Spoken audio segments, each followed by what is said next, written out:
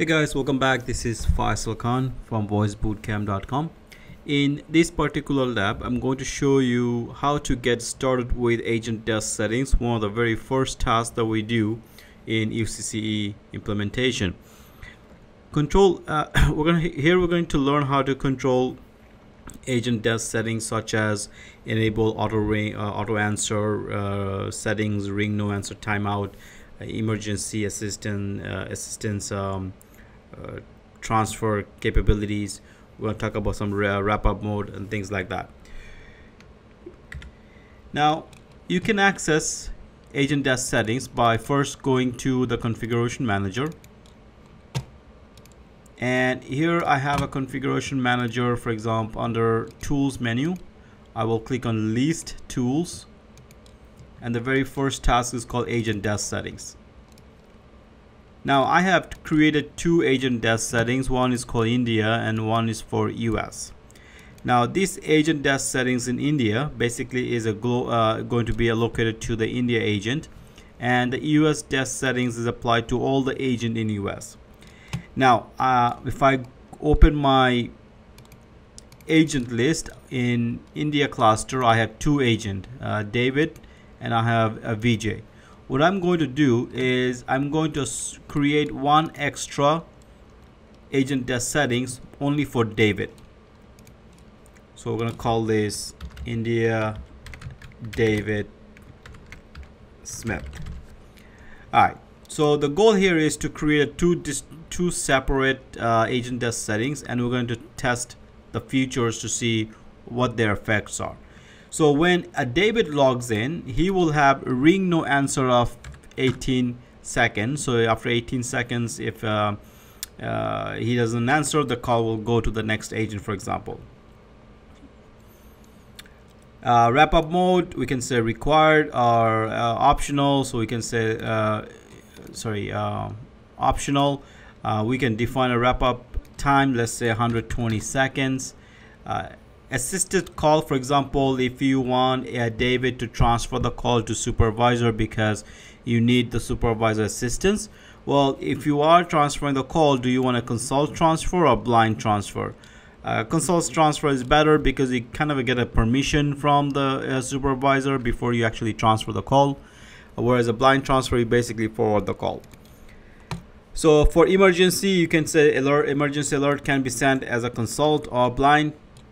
Again, depending on, for emergency, most likely blind conference would make sense because you don't have a time for consulting anybody. So that could be one area where you may have to look at. Now, when a call comes into David Smith, do you want his call to be auto answer, or do you want David to actually press the button to accept the call? Some call center environment, you may not have a choice. You want agent to automatically answer the call and then start talking, but some call center where you want the agent to be able to press a button to accept the call. Now I will select the auto answer for David, and I'm going to save this. But for India, I'm not going to have auto answer, and for David, he will have auto answer. Alright, so now that I have created my agent desk settings, if I want every PG that you add that happens to be a call manager or a PVX type of PG, such as Nortel PVX or whatnot, you need to associate that PG with agent desk settings. So I have a PG called India agent cluster, and in that agent cluster I have associated default desk settings, which happens to be India agent desk settings, not the David one.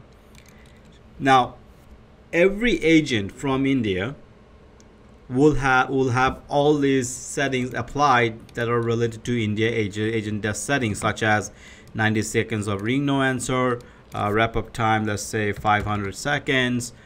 They both want blind transfer for both assist and emergency, no auto answer.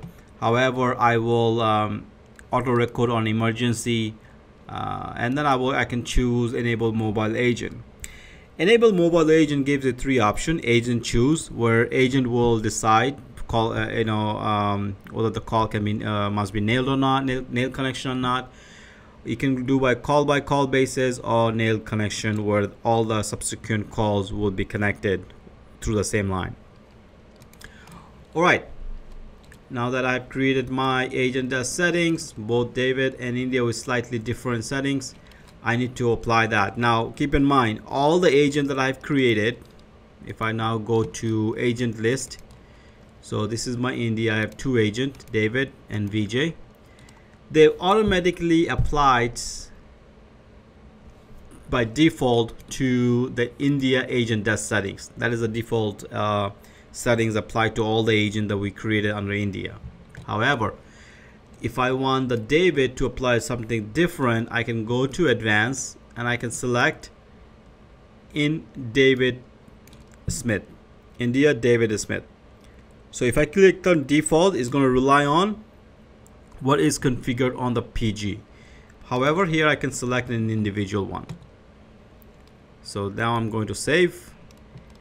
So right now I'm going to open my agent phone.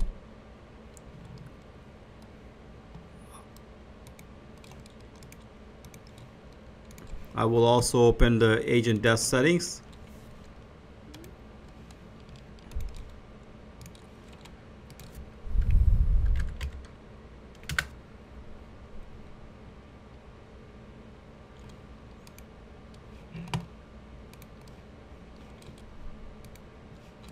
So this is my phone in India. Let me check which call match is pointing to. Yep.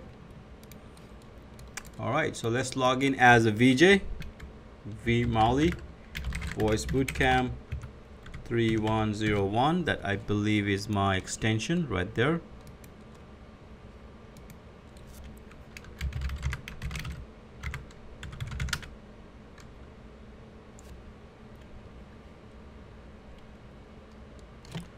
Let me make sure it's the right agent.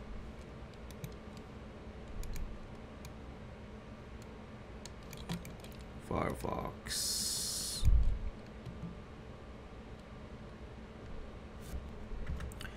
So I'm able to use the Firefox to try to logging in.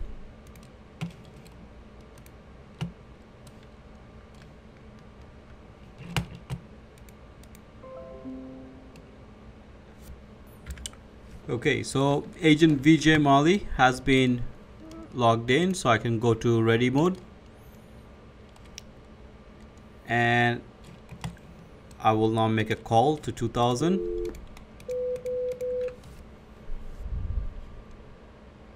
Thank you for calling Cisco Systems. 1. Okay, you can see the call agent has been reserved and the call came in. So now I have to click on answer. Until I click on answer right here, it will not accept the call. Now why did I have to click on answer is because if I take a look at my agent, the default setting says no auto answer, whereas the David I have auto answer. So what I'm going to do now is I'm going to show you logging in as David. So I'm going to log out.